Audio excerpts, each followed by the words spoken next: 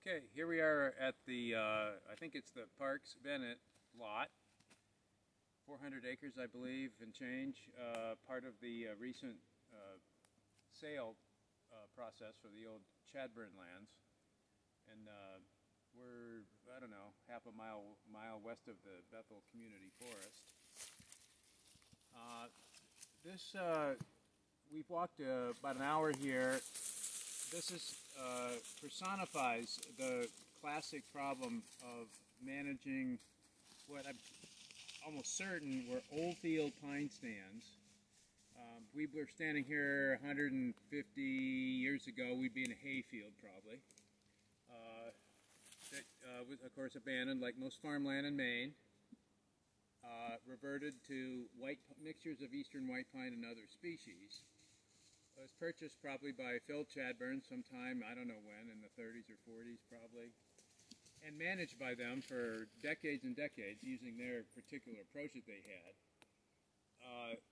This is a very interesting property because it's recently been harvested, I think, for just the largest pine trees. That appears to be the case looking at the stumps. There's skid trails that you can see here, fresh trails of hardwood sprouts that are maybe 2 years old. But the remaining growing stock here of pine is really a very high quality. I suspect there's a tree right in the camera view here down to our northeast that looks like it might have actually been pruned. However, so that's the good part. There is a nice, fairly scattered, but all the pine here is a very high quality, and that's pretty much all that's in the overstory. There's no, we haven't even seen a merchantable oak tree. There was a hemlock ravines along a riparian strip, but in general, the timber here is virtually all pine. Where we are, I think, as we proceed up the hill, we would see more hardwood based on the photo. So that part is good. The part that is bad, silviculturally and from a long-term management standpoint, is that this repeated light cutting from above that Chadbourne was famous for has just promoted a lush, dense understory and even now a mid-story of hardwood species. There is some oak in it, and that would be well adapted. A lot of red maple sprouts and beech. I don't see much conifer. Including very little pine. You find little patches of pine here and there, but that form of management, while it might be one way to manage the pine growing stock, is not, because you're always taking out your large trees, you tend to lose your big seed sources. I mean, there are plenty of big trees here that I'm sure produce seed in a good year, but any seed fall now in a stand like this is going to lead to nothing except for maybe in these recently disturbed trails because of this very dense hardwood midstory.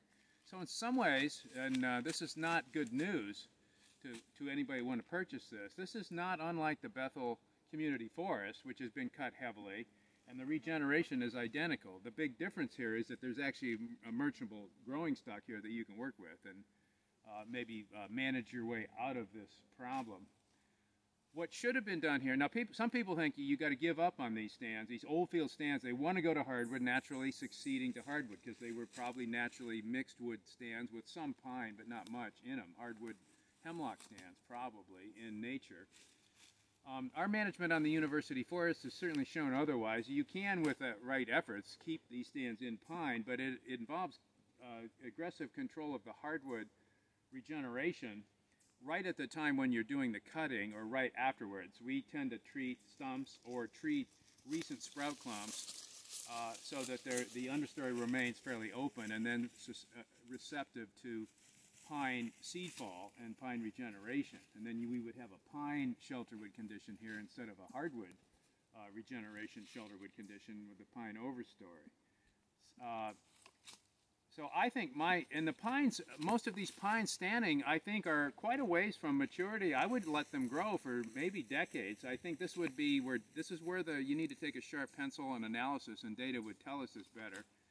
And also inform the next thing I'm going to say, which is like, I think probably if I were going to manage this and I owned it, I would aggressively thin this hardwood stratum. I think to just kill this randomly is too far, it's too well developed, right? I would try to manage it because it's very open in places by crop tree oriented thinning favoring the oaks and probably single tree maples and other, you know, relatively valuable hardwood species, grow them to small sawlog size, meanwhile keeping much of this pine growing stock as a long-term seed source. Once that hardwood would mature, and this is going to be decades hence, then you would, the future foresters would then have a seed source to be able to regenerate back a pine mixed wood, which would be the natural forest here. I think just to give up on the pine just by cutting the pine is the wrong thing to do, saying, oh, ecologically this is going to go to hardwood, we might as well cut this pine. That would not be what I would recommend, and I think that would be counterproductive, because then you would have nothing but hardwood, and you'd be just like the Bethel Community Forest, where you have a big management problem of a single cohort of hardwood that's not merchantable that needs a lot of investment. I think NRCS cost share practices would allow you to do a lot of this. We've done it, certainly done it on our own lands in a different county, but I think thinning this hardwood lower stratum underneath this pine would be a decent practice, and I don't think you need to cut any more of the overstory pine. So this would be a property that you would probably want to just sit on, not cut much wood off of it for, you know, a period of time.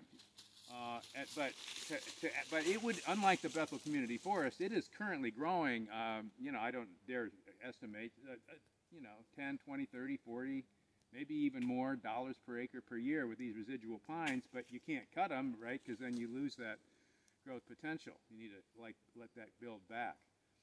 So, an interesting case, and, you know, probably a microcosm of a lot of pine silviculture in this part of Maine.